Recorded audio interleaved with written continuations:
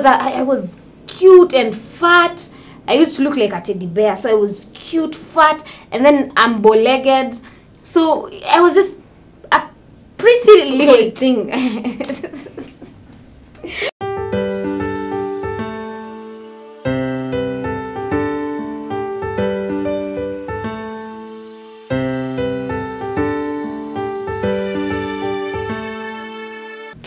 Hey all, how are you doing? Welcome to another episode of Chanzo. Na kama kawa, I'm your girl Phish Moureen. And I'm Moureen Jambura. Moureen, you're smiling today. You're so happy. Last time you're complaining that I'm so grumpy. Today I'm smiling. I woke up knowing that we are going to do Chanzo. Hey, Chanzo. This must be itakuwa very exciting exciting episode yenye Moureen baka na smile. She's all smiley and you're looking lovely. Oh, says the lady who looks lovelier. Oh. If there's a word like that. Oh, thank you. Chacheke kitabu kando. Hata umeenda home. Nishafika nyumbani and today tunaongea Chanzo tutakuongelelea family setups. So we want to know if the family setup ndio chanzo ya mambo mingi ambayo ina happen kwa maisha yetu sisi wote tofauti, au family setup hai add any value or anything. Let's just talk about it. Moureen, tell us about your family setup. Before I talk about our family setup, this is for anybody who's new here, we talk about Chanzo. Yeah. We said Chanzo is nenda hapo nyuma, check that episode, you'll understand exactly what is Chanzo, what it means, and it being the beginning, I believe it starts from the family. A family setup. How do you grow up in the setup? I grew up in a very small family setup. It was just me and my younger brother, my mom and my dad. I used to look at other families and I used to feel like, why don't I have a sister? No, I used to feel way on myself. Because, okay, my brother is almost 10 years younger than me. So I was so the 10 years of being babied. Yes. Being pampered. No, I can't remember being pampered per se. Okay. I thought mtu akikuwa ni yeye peke yake the only. Okay, I was pampered, but I didn't let myself being pampered at a point in life. I think nilifika tu mahali and I stopped being a baby simply because my mom used to go to work. My mom was a photographer. She used to work in Kodak then, if you know what that meant. The dark rooms. Unaelewa? Yeah, hence the passion. Yes. Sijasema si passion. No, I'm saying hence your passion. Because yes. as you've grown up seeing her doing camera and whatnot. Cameras and the dark rooms and that. And my dad used to be a teacher. So they used to go and leave me at home. So most of the time either I'm at school ama niko nyumbani peke yangu. And then I grew up when there were no nanny thing.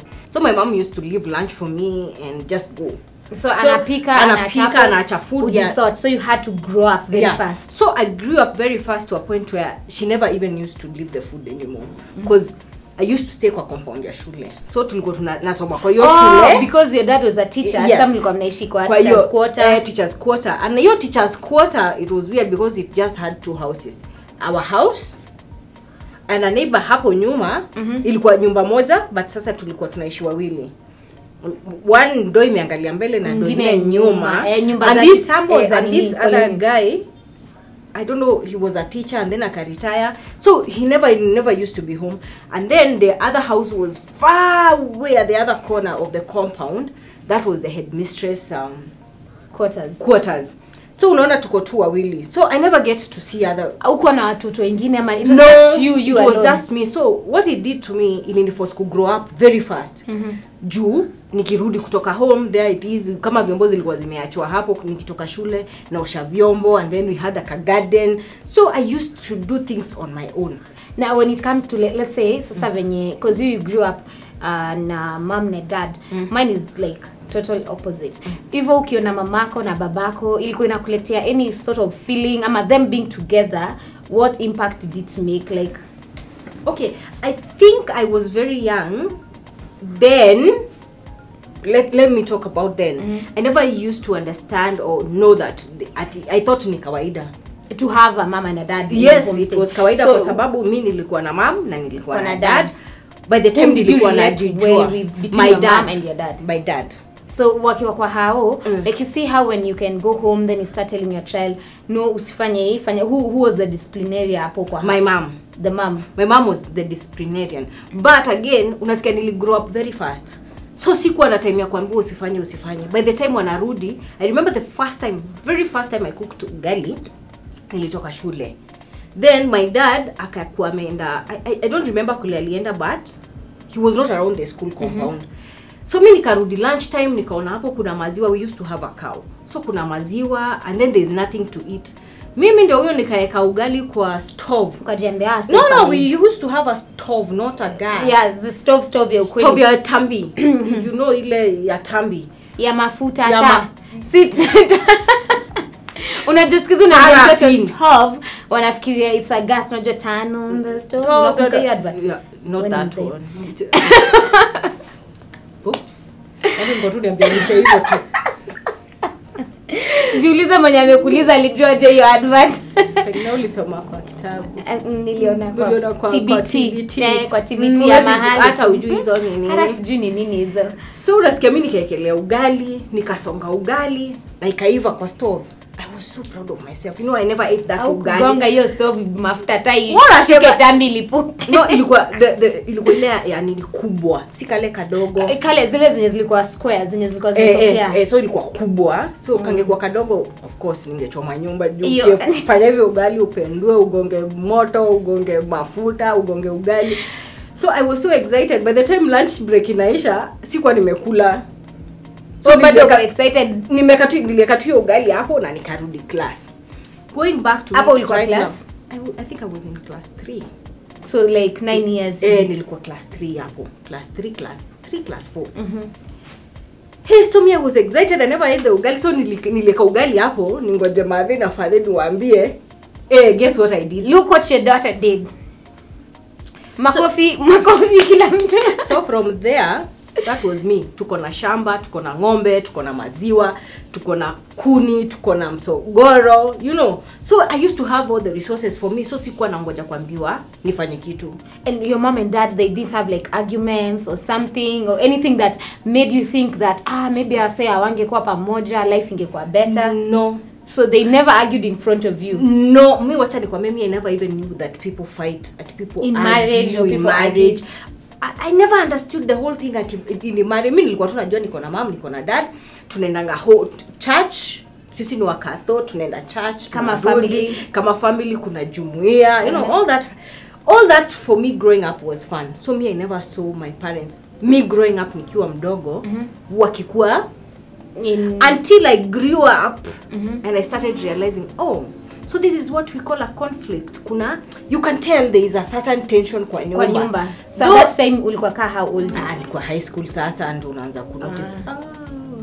Something is so not we are right. not happy. Yeah. Ama leo madhe na dad hawako happy, but they never did it in front of us. Did they ever do this thing that some people do, as in wakikuwa na hiyo tension, then mse instead ya kulala kwa bedroom unapata madhara analala kwa kiti, ama father anatumwa sana ni wababa, wanawake we like dominating, but then tunasemanga wanaume ndo sisi tunapeanga huyo mtu macho hivi anajibeba anaenda tu kwa kiti pole blanket zake today is a sofa day. Unaenda kwa sofa.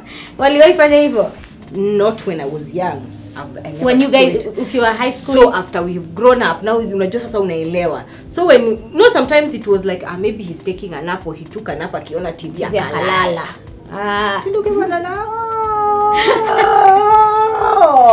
It's not what I thought. Funny. But I thank my parents because walifanya hiyo kitu ya hata kama of course it was there, hakuna marriage haina, but walitushield sana kutuondoa kwa, you know, to keep you away from that ugly part.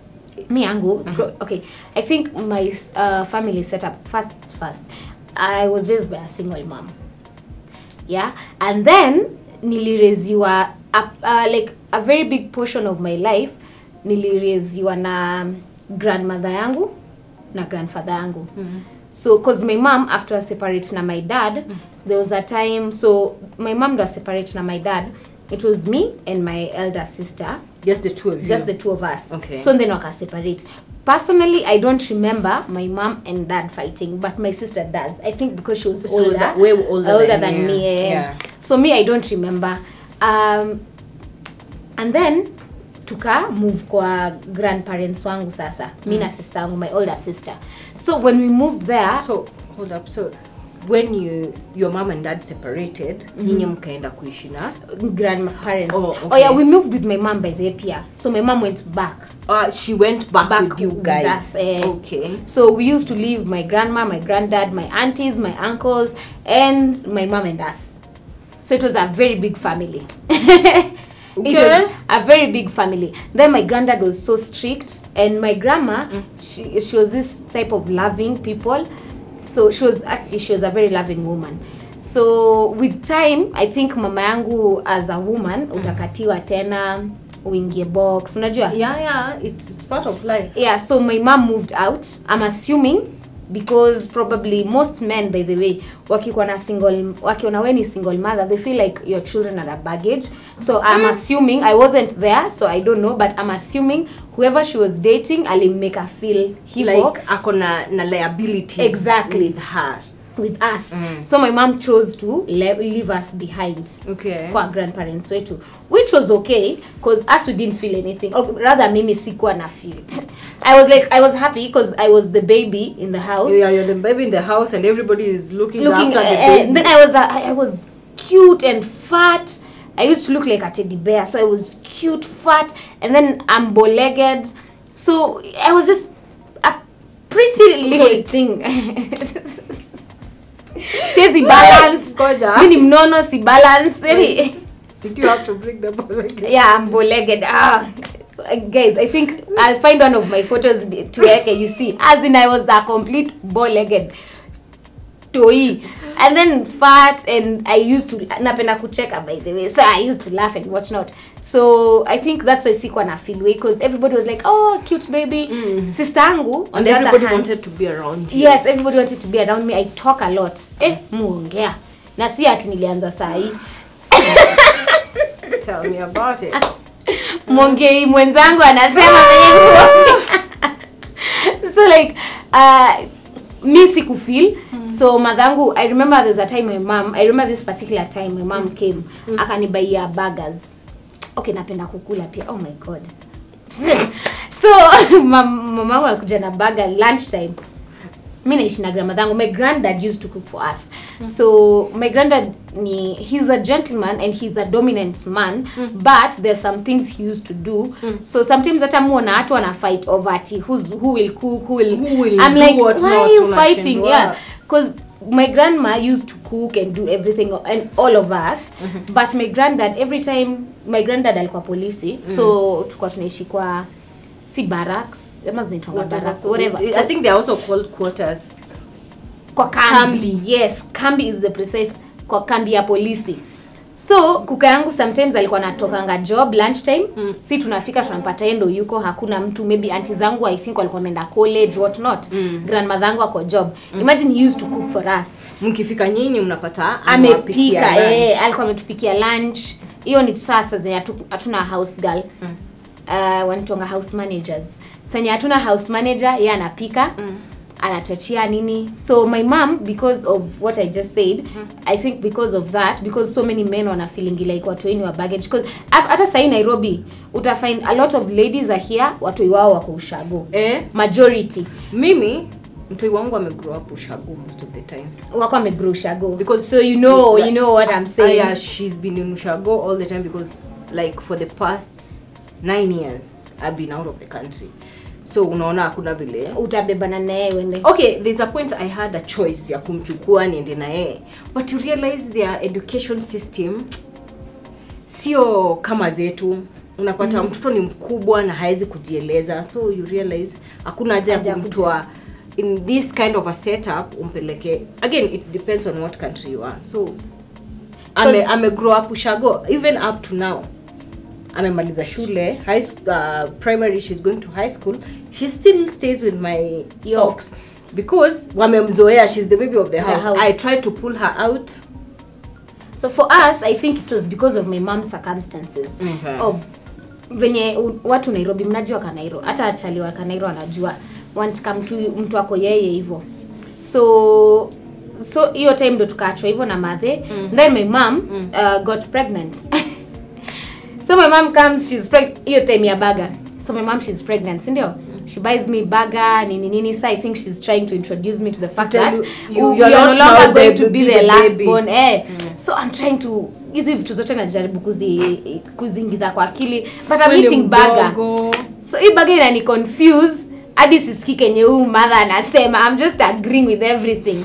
And then my dad used to come because I don't know, I think my mom and my dad had a very huge fight because mamangu hakukuwa anacha baba yetu like tuende na babetu. No, there was no an agreement whereby your dad co-parenting and see you freely. Hakukuwa na co-parenting, alafu hakukuwa pia na ile ati tunawezaenda tuishi na babetu. Zimadhangu alikuwa amecut hiyo ties. So I don't know if she did it because of society, because na finding watu wengi waambianga hivyo, because me I'm also a single mom, story for another day. But I find that so many people tell people like madam usikubali aende kwa aone watoto wake. I don't know why. I just don't know why. So my dad used to come and atuiba. Alikuwa anakama na tuiba. Now this is your dad. Yeah. Your biological father whom he really loved us. Stealing you from school. Again, imagine. I don't know what was happening, but I know 90% of everything our parents do or did then was not for us. It was for their own society and their own selfish. Mama fulani atasema nini? Ule mama wa pale uko kwenu. Hata ama watu watani kwanza hii word ya watu watasema nini, watu watafikiria nini, So venye alikuwa anatuiba, there was a time I also remember before the bag, it was after the burger story, after my mama kuja tuambie. So my dad comes pia na cheap obvious. So he comes ananigoja akaniita, kwanza ni mimi aliniita, alinipata nikicheza kwa kambi akaniita. Anajua nakuita kwa nini? Anajua kwa nini ananiita, akaniita na mimi nikwambia alikuita kwa nini? Kwa sababu alikuwa anakuja na cheap. Exactly. Na mimi ndo weak link. I was the weak link. I was the snitch. I admit. So he calls me and says, "You happy mjuma mnao my sister?" Mimi mbio nimeenda nimemuita, and we also have an uncle mwenye he's more or less our age, anashindania na sister yangu na 5 months. So tunacheza wote. Uncle yangu ako pia aya mnaenda naambia dadi amekaa twende. Acha tuende mbio. Tumeenda tumefika kwa gate, my dad has a car hapo. Ready, as in gari ilikuwa start. Unashia na movie in action. Gari ilikuwa standby. And then my granddad si anajulikana. My dad pia alikuwa polisi kwa hiyo kambi akatransfer. So watu wanamjua. So my dad anaona mtu anaenda kusnitch. He literally picked us, akatutupa ndani ya gari and drive.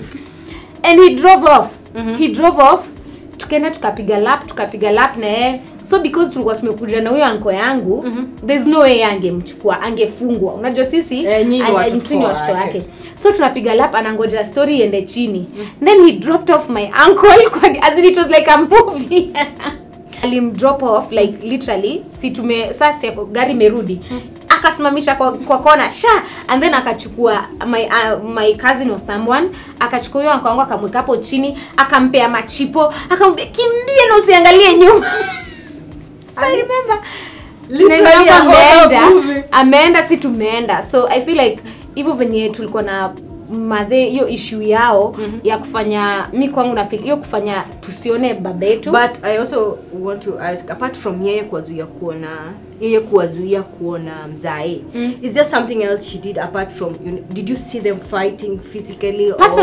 Personally I didn't, but my sister says was it physical, was it emotionally, it was more verbal. It was more emotionally than physically, kwa sababu nakumbuka sister yangu akisema there's this story my sister says, I don't know if it's the truth, but she says there was a time my dad and my mom were arguing, then my dad took my sister and he wanted to throw her from the window. So sika ni ukweli, I don't know what happened because I can't siwezi kumbuka. But you know kids don't say things they haven't seen. You know, when your kid comes to you akuulize kitu, don't dismiss, because my mom was there. They were arguing. That's what I'm saying. Kama yeye alisema aliona. So possibility is maybe yes, maybe not, but it's very sad I don't know how to what happens, and not even just between couples. Even now. Yeah, even now. Still happening. So many things happen between couples that they do, then it affects it affects the children, and then unashindwa, is it really worth it? So this is our question from Chanzo. Do you think our family setup and how we grew up has something to do with how we grew up, how you developed to be this adult that you are today? Let us know what you think.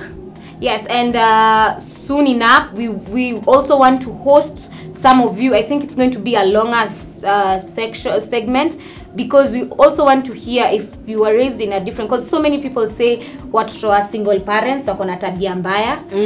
I don't know why people categorize it like that, and I'm just thinking there are some children who are raised by single parents and they're okay, they're doing good in society, some by both parents and they're not doing well. Yeah, it's like 50-50. But what do you think? What are your views? You can just comment down below, tell us what you think, and if you would like to be part of the conversation, because we want to have a bigger conversation with different people who will tell us about their background. If you want to be part, pia hapo kwa comment, just comment and tell us, and we'll be waiting to tell you more next time. We'll discuss more next time, and we just hope that you guys keep on listening to our stories and they inspire you and they make you a better person. Ama vipi? Kabisa. Until next time, this is Chanzo Moureen and I'm Phish Mringie.